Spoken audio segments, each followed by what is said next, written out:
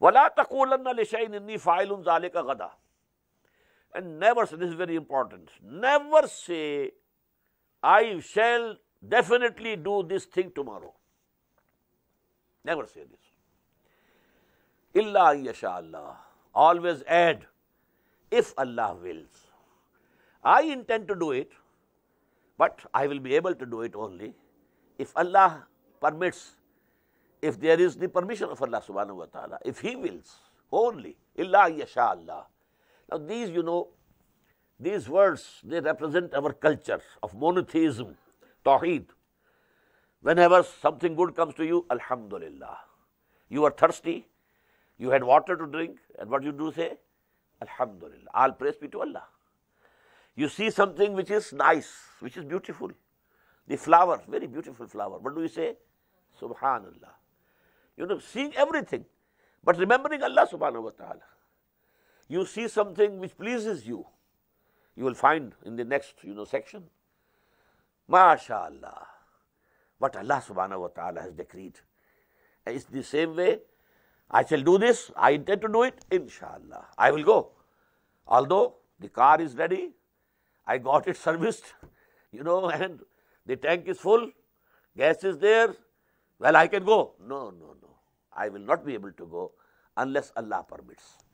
And there is a tradition behind this ayah. Actually, when these questions were said to Muhammad sallallahu alaihi wasallam, these three questions, he thought that Jibreel comes daily.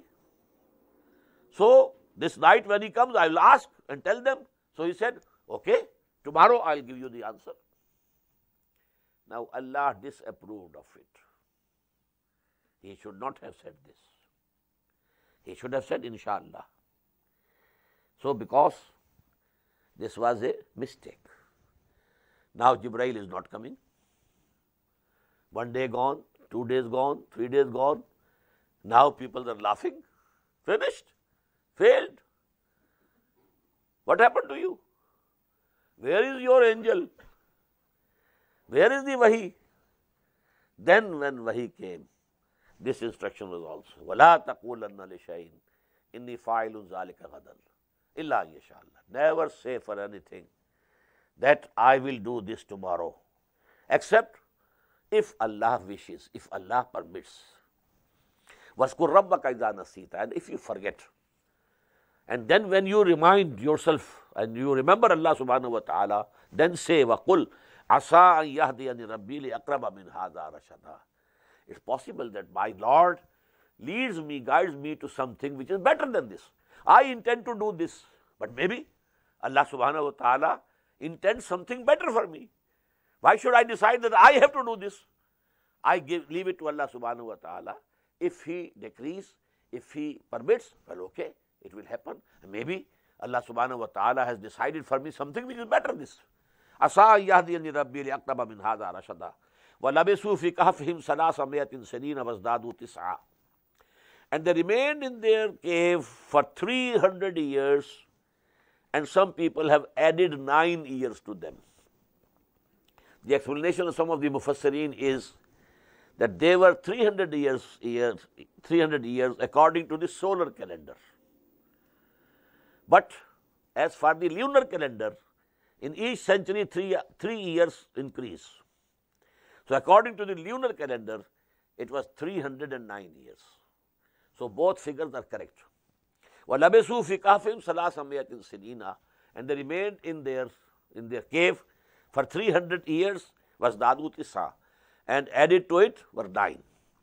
قُلِ اللَّهُ أَعْلَمُ بِمَا لَبِثُوا. Again, this is not very important. Say, my Lord knows best how much they remained, for what period they remained over there. لَهُ غَيْبُ السَّمَاوَاتِ وَالْأَرْضِ. To Him belongs all the unseen of the heavens and the earth. Absir bihi wa asma'. How excellent seer He is, and how excellent hearer He is. Ma lahum min dunihi min waliyyin. There is no friend for them, no protector for them except Him. Wala yushriku fi hukmihi ahada. And He doesn't make partner anybody in His authority. Lam yakun lahu sharikun fil mulk. We have read in the last ayah of Surah Bani Israel. قُلِ الْحَمْدُ لِلَّهِ الَّذِي لَمْ يَتَّخِذْ وَلَدًا وَلَمْ يَكُنْ لَهُ شَرِيكٌ فِي الْمُلْكِ. There has been no partner with him in kingdom as a king. He is all powerful. And here again the same thing. وَلَا يُشْرِكُ فِي حُكْمِهِ أَحَدًا. He doesn't include anybody in his authority. وَاتْلُ مَا أُوحِيَ إِلَيْكَ مِنْ كِتَابِ رَبِّكَ. O Muhammad sallallahu alayhi wa sallam, you recite what has been revealed to you from the book of your Lord. لَا مُبَدَّلَ لِكَلِمَاتِهِ. Nobody can change its words. وَلَنْ تَجِدَ مِن دُونِهِ مُلْتَحَدًا. And you will not find any refuge except with him. I told you that the great, that was going on, the pressures on Muhammad sallallahu alayhi wa sallam. And in those circumstances, Muhammad sallallahu alayhi wa sallam used to pay more attention to the wealthy people, to the important chiefs. That if they accept me, then the Muslims will be strengthened. Our position will be strong in Mecca. So he used to pay more attention to the wealthy and to the more important elite of Mecca. But there were poor people also, Bilal and Khabab al-Arat. There were slaves. This hurt them, that Muhammad sallallahu alaihi wasallam is paying more attention towards them. They are rich, they are chiefs, but not to us.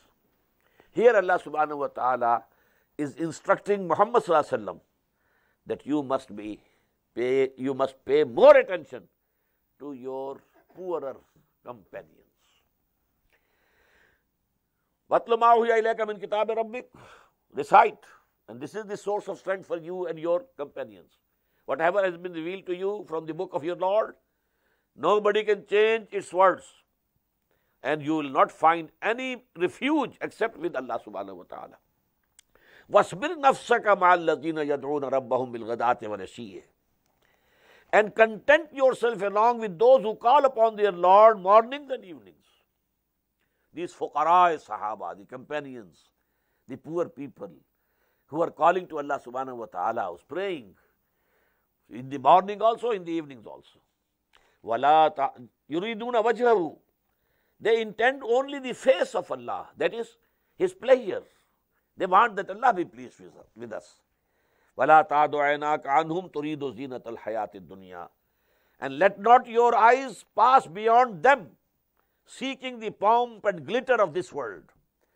These, Rausa and these chieftains and these rich people, they have all the glitter and they seem very important, but you should not pay more attention to them.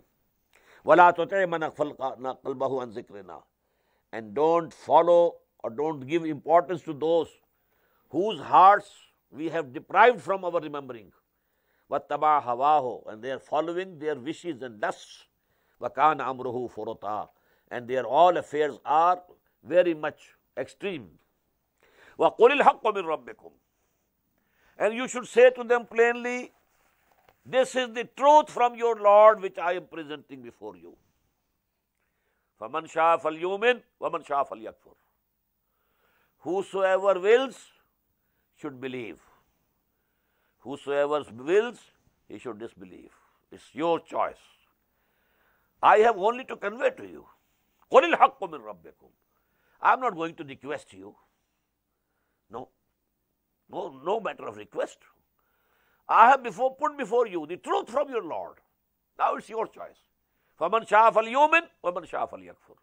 Whosoever decides, he can become a mu'min. He becomes a believer.